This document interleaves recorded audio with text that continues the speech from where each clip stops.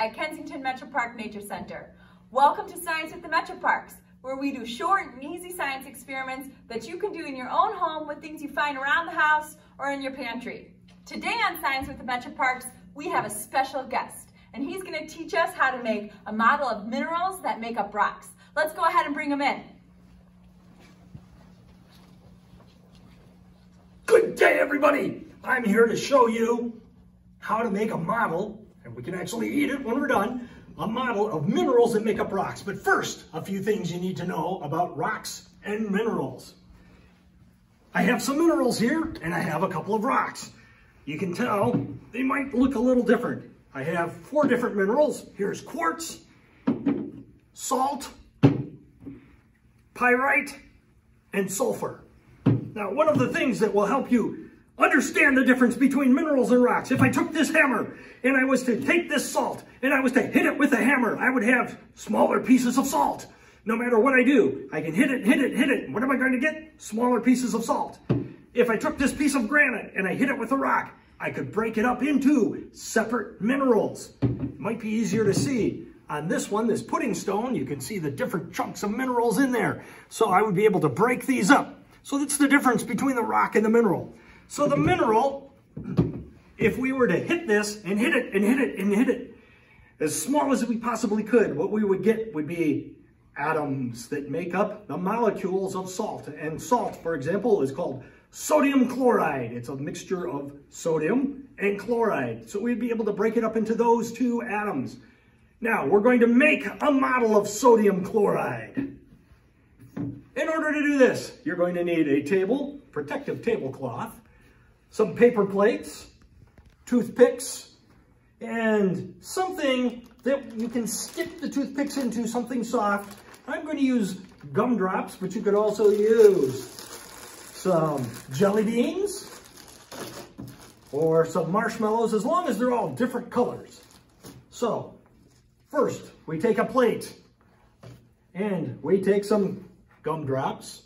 You're going to need, for one of your models, 12 toothpicks and 4 different colored gumdrops or marshmallows or jelly beans. I'm going to use yellow and green. These are going to represent our atoms, and our atoms are going to be bonded together. The toothpicks represent the chemical bonds that hold our atoms together. So we're going to take one atom and a different colored atom. Oh, look like that. They are bonded together right there before your eyes. Now we're going to repeat that process 3 more times. Be careful with the toothpicks. They are a little bit pointy. When you're doing any science experiments, you should always have parental supervision, just to make sure you don't poke yourself with a toothpick. There we go. And you can see I've made 4 chemically bonded molecules. Now we're going to build them together into a structure. Here we go. So I'm taking one of my toothpicks with the gumdrops on it and putting in 2 more toothpicks. Then I'm going to take another pair and stick them onto the toothpicks. But this is important.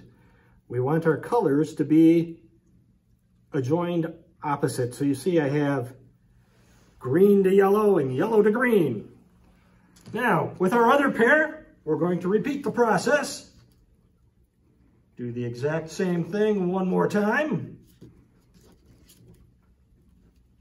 And when you're done, you'll have 2 squares. Now, we're going to bond these together.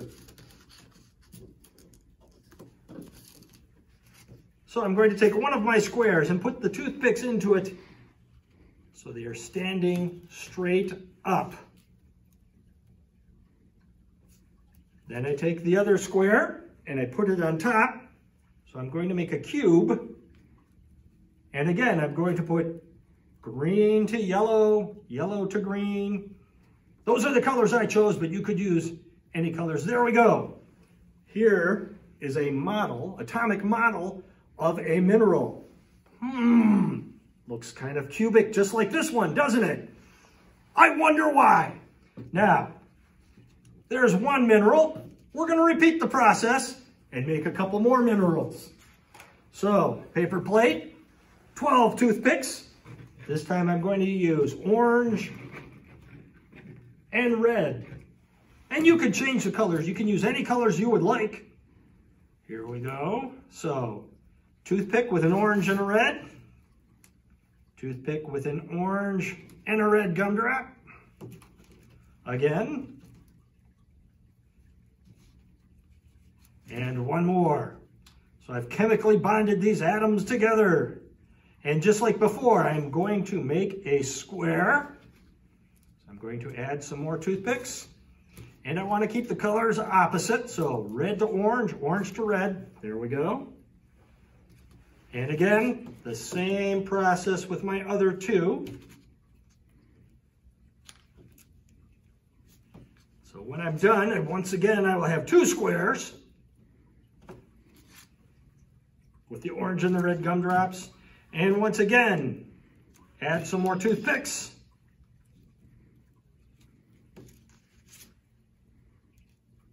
And attach all of my atoms together. And what have I made? Another model of a mineral.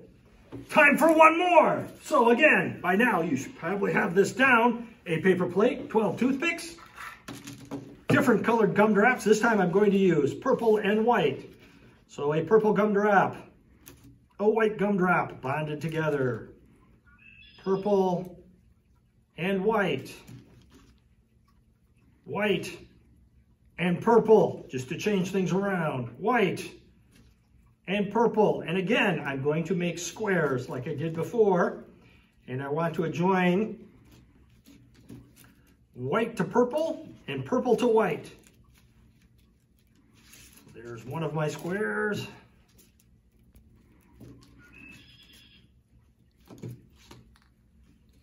Here's my next square. So, two squares, and just like before, we're going to make a cube. Toothpicks sticking up.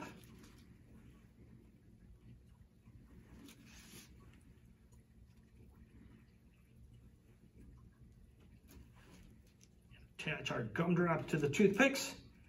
And there again, I have a cube. So now if we take a look, we have three different models of three different minerals. Here's the amazing part. If I take these three models, put them together on one plate, what do I have? Three models hooked together. It's a rock. Great Scott, would you look at that? Now, here's the fun part. You can remove your chemical bonds and you can eat your atoms if you would like, or not, it is up to you. Make sure you don't eat the toothpicks. For eating the toothpicks will upset the time-space continuum, and we don't want that, Marty, whatever we do. So, now it's time to clean up. Always clean up your science experiments when you're done. Thank you for watching Science with the Metroparks. Remember to like and subscribe.